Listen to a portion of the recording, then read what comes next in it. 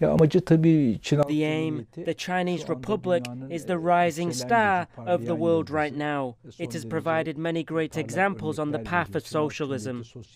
The People's Republic of China, under the leadership of Xi Jinping, has achieved a lot of success, and the United States is actually afraid and anxious of this.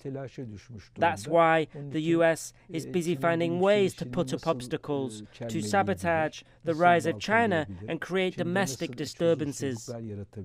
That's why these activities by the US are due to the envy and rivalry it feels towards China.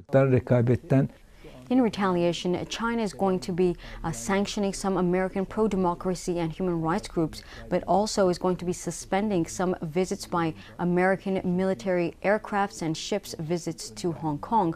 What do you make of China's countermeasures?